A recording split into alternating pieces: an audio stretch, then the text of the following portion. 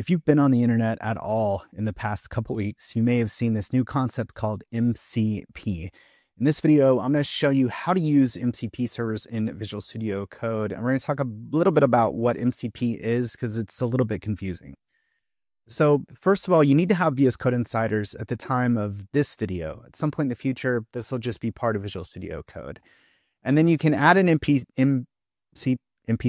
MCP server just by going to the command palette here and just type MCP and click add server. Before you do that, you'll probably want to turn on, again, at least at the time of this recording, the setting. If you just search for MCP and then this enable discovery of model context protocol servers on this machine. Okay, so that sets you up to go in Visual Studio Code. So let's talk a minute about what MCP actually is. So it does stand for Model Context Protocol, and this is the problem that it solves. So if we have here, let's say we have something like Visual Studio Code here, okay? So this is VS Code. And then let's say we have something that we want GitHub Copilot and Visual Studio Code to know about, okay? So it could be anything. Let's say it's a database, but it could be any piece of context. Well, the only way for Visual Studio Code to know about the database is for you to write some sort of integration between the two. And usually this is done with an extension in Visual Studio Code, and that can still be done. But what MCP does is it defines a protocol by which a client like Visual Studio Code can talk to the database. So what is an MCP server? Well, the MCP server, you can imagine it as sort of sitting in the middle, or not really in the middle. Maybe here is fine. There's no order to these things. But this is the MCP server. Now, what's confusing about this is that they're called servers, but they're actually running on your machine. Okay, so you install this thing on your machine, and all this is it's a simple program that Visual Studio Code knows how to talk to. Visual Studio Code understands this MCP API. And then this MCP right here turns around, okay, and it talks to the database and then returns that information back to Visual Studio Code. That's an oversimplification. There's a lot of detail inside of the MCP protocol, Model Context Protocol, in terms of tools and other things, but at a very simple level, this is how it works. And so you have VS Code, the client, you install the MCP server on your machine. You can then use it from within GitHub Copilot in Visual Studio Code to talk to different things that you didn't have access to before. So again, a little confusing. It will help if we see this in context. So let's do this. Let's just start to build something here. So what I'm going to do is I'm going to open up GitHub Copilot. And what we want to do is let's build a game. We're going to build a game. The game's going to be called Fly. And the game is literally we're going to play as a fly. Now, you see there's this new button here in Visual Studio Code that says Select Tools. And if you click on this, you see all these tools that you can use. Like you can search your code base, or you can look at the terminal command, terminal last selection. And so what MCP servers do is they add additional tools to this list once you install them. So where do you get them? You can, at this point, just kind of Google MCP server. I like this one, mcp.so. It seems to be laid out really well. And one of the ones we're going to use today is we're going to use Perplexity. Now, if you don't know what Perplexity is, let's talk about that real quick. So Perplexity is a search engine that is powered by AI. So you ask it a question, it goes out and does the search for you, and then it comes back. And so let me give you an example. Yesterday, I'm at the store. I need a Torx bit to get the seatbelt off so I can replace a part on our minivan. So I ask it, what size Torx bit do I need? And you can see it goes through and it like looks at YouTube videos, and then it comes back and tells me that I need a T50 Torx bit, right? This is super powerful. Now, this would be helpful with GitHub Copilot because when you're working with something and it's clear that the model doesn't have the latest information, we can ask Perplexity to give us, search the web and give us the latest information to Copilot so that it can do something. So let's look at this in action. The first thing we need to do is actually install this Perplexity MCP server. So let's go over here and then go to content so we can see how to install it here. And you can see that there's sort of two different ways. You can do it as an NPM or NPX package here, or as a Docker container. Again, it doesn't matter. They both do the same thing. It's just how do you want to run it on your machine? So in this case, I'm going to choose the Docker container. And what we need here, we could just copy and paste this into Visual Studio Code settings, but we have a UI for doing that. So let's come back here and let's add our MCP server like this. And then we're going to add a Docker image and we're going to paste this in. And then, yes, we want to allow it. This is the name. And then we're going to add it to our user settings. And when we do that, you'll see that we get settings that look almost identical to this over here, right? It's almost identical. It's kind of important here to look at the details. So we're missing some arguments. We need the Perplexity API key, right? So we need to actually add that in. Admittedly, this is a bit rough at the moment. As MCP servers get more popular, this whole experience will likely get a whole lot better. And then we need our Perplexity API key. You can see here GitHub Copilot. Yeah, it kind of knows. So I'm going to go grab this and paste it in so you can't see it, and I'll be right back. Okay, so I've pasted in my Perplexity API key and closed the settings so that that's not exposed.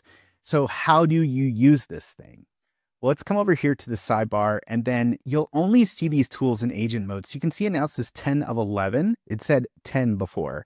So if we click on this, you'll see now that we have this Perplexity MCP server that we can use, and it says Ask Perplexity. So let's just click this, and when we do this, this is going to start the Perplexity server sort of in the background. Remember, it's a server, but it's running on my machine. It's just a Docker container running a program that's talking to Perplexity so that Copilot doesn't have to know anything about the Perplexity API. So now that we've done this, let's give it a prompt. So let's see how far we can get here. Let's try this. Create a game using the Phaser game engine. The game should be called Fly. The point of the game is to control a fly as it moves through a house, avoiding obstacles. The goal is to get from one side of the house to the other, and then you win the game.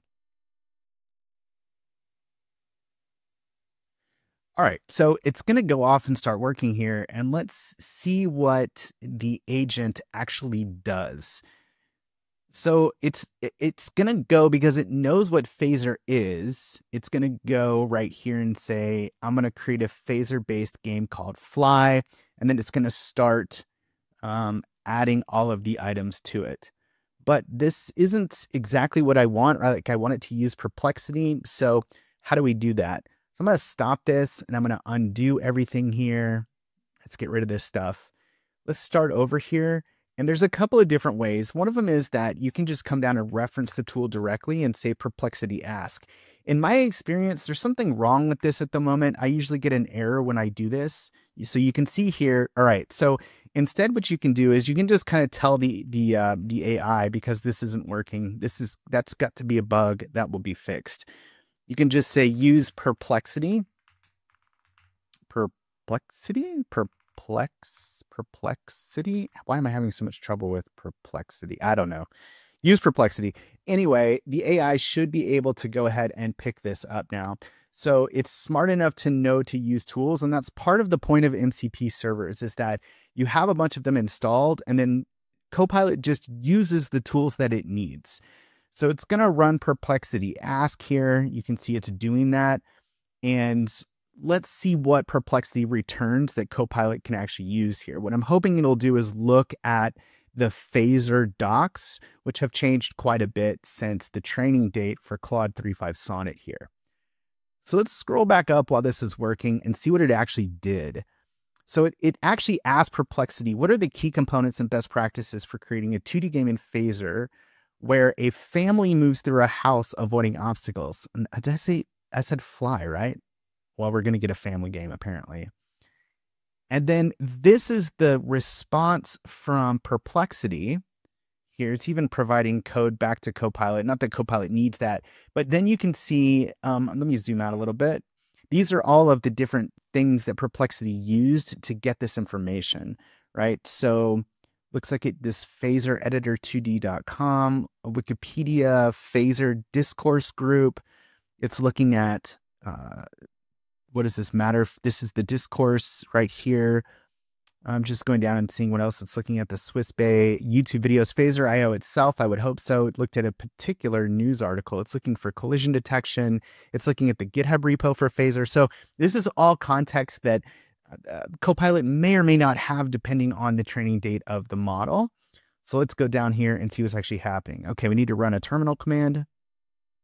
We're running more commands here as it's setting up the application. All right, so Copilot's been cooking for a while here, and I'll scroll back up and sort of show you what it's been doing. So first of all, I said it should be a flight, not a family, just to get the record straight there. And then it went down and it's been doing a lot of things. It's been pulling in, trying to resolve errors. And then it kind of said we were ready, and this is what we got, which is not anything. So what we want to do here is repair this, fix errors. And so what I just want to get these errors fixed. I'm literally just going to say fix the problems. So fix problems, because you can pass the whole problems view in like this. And let's actually see what it does here.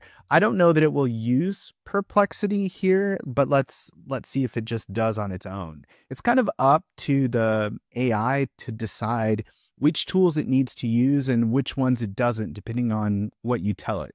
All right, so we've been cooking for a while again. Let's save all of our files, and it says that we're ready to run. I don't know if that's true. I see an error, but let's give it a try. Let's see here. How do we run this game? Let's go to the package. Looks like it's npm start. I wonder if I have to npm run build first.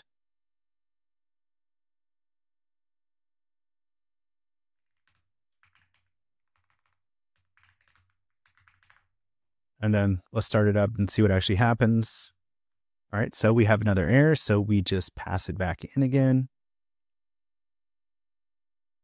So we've still got an error, so let's just pass it back in, and we can actually just take and drag and drop the problems here and say, and just say fix. All right, so it's done again. Let's go ahead and keep all of the changes here, which is a good idea when using agent mode.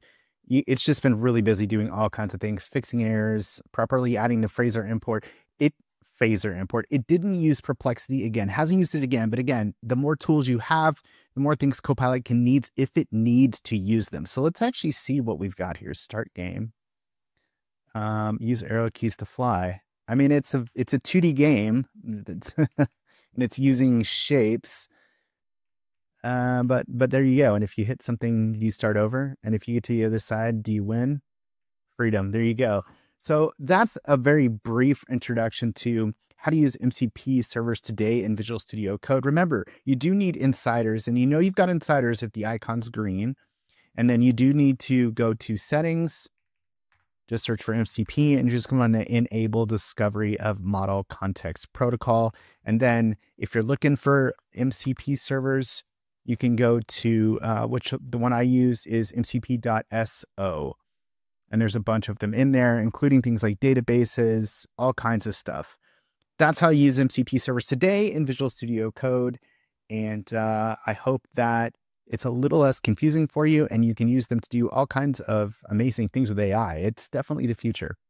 Thanks for watching.